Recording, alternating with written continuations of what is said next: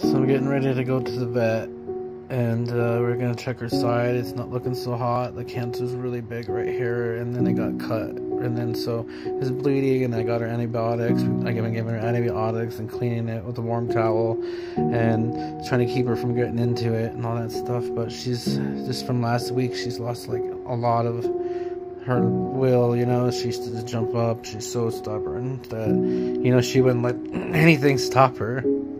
But so my dad wanted to go with me, and he can barely walk. I gotta worry about how am I gonna pay for everything, because there's a lot of crap coming up, and it's not gonna be cheap for her either. It's stupid. And then, like, I just really don't want to lose her so much. She's like my little baby.